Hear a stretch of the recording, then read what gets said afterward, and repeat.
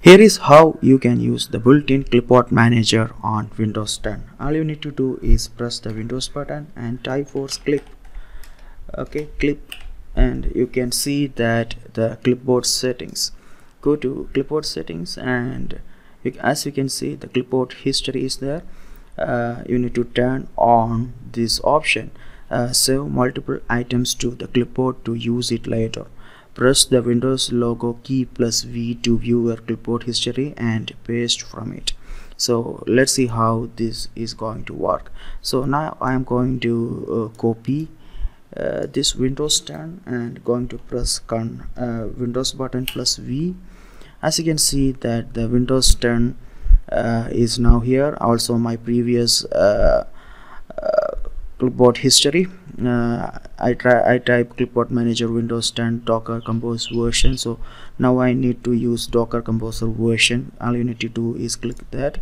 So that piece of text is pasted for me. So now I am going to type something here and here and here. So now I need to copy this piece. All you need to do is copy, and I need to copy this. I need to and just Control C, press copy, Control C, and later I need to use that all I need to Windows V. All I need to do is press Windows V, and that is pasted, and again Windows 10.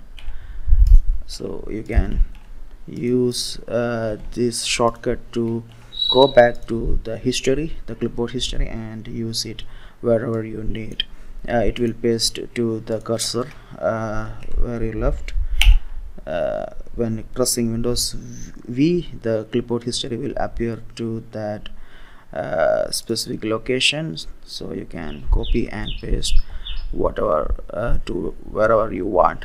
That's a quick tutorial in how to use built-in clipboard manager for Windows 10.